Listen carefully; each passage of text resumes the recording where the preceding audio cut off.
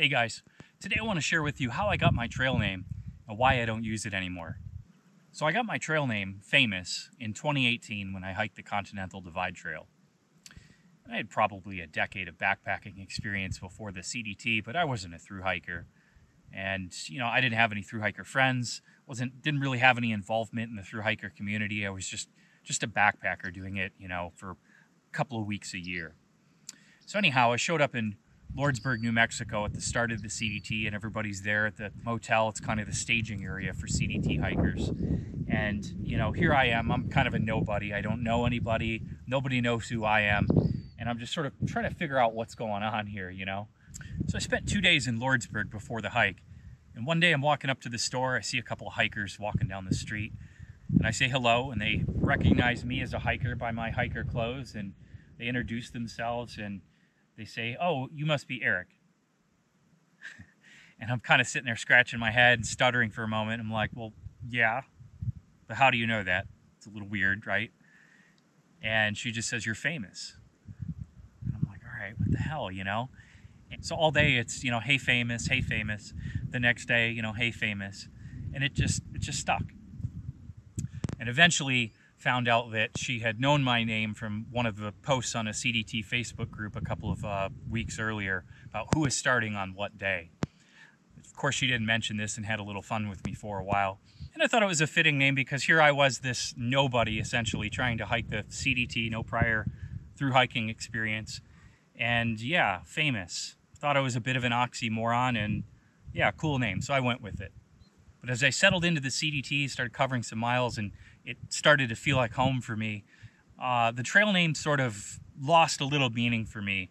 And I kind of realized that when I saw that, people were making the assumption that I got the trail name Famous because of all the camera gear I was carrying. I had a big heavy camera on my shoulder straps on my backpack and a GoPro with a gimbal. And there was this kind of assumption that, oh, okay, the camera gear, Famous, okay.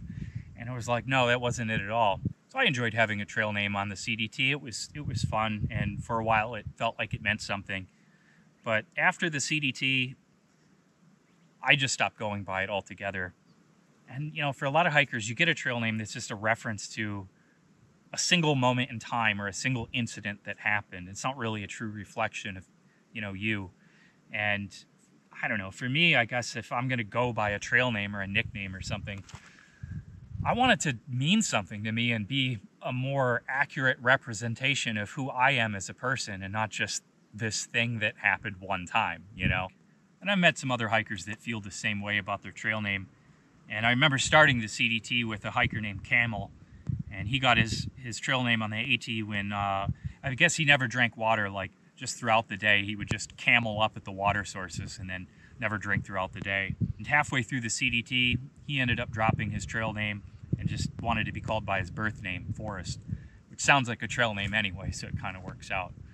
And he just didn't feel a connection to the trail name Camel anymore, Came from a different trail, different people, and it was just one of those things that it was no longer reflected who he was today.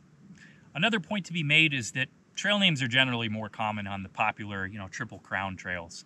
And when you hike a lot of other trails that just don't have that same social experience, you might not find trail names as attractive or as easy to get, I guess.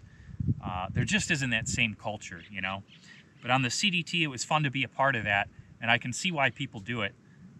But yeah, like after the CDT, I mapped out and hiked the Basin and Range Trail, which is about 1,000 miles through central Nevada. I'm the only one out there doing that one. And then I did another 600-mile hike called the Mojave-Sonoran Trail, another route that I created in 2021. And again, you're the only one out there. Trail names become meaningless at that point. You're not going to tell people in town what your trail name is, and there's no other hikers to talk about, the trail with. And if you hitch a ride, people don't know what you're doing. So trail names just become meaningless unless there's other people to interact with, I guess. Either way, your trail name should mean something to you. If you truly love that moment in time for which your trail name came from, there's nothing wrong with that. But if you find yourself no longer connected to your trail name, it's all right to drop it altogether or just to shop for a new one. You know, tell people that you're shopping for a new trail name and see what they come up with for you. Hey, you can always turn it down. For me, I think I'm all right with not having a trail name unless something really good comes along that really fits me, you know? Well, that's all for now. If you enjoyed this video, don't forget to hit the like button and subscribe. Thanks for watching. See you next time.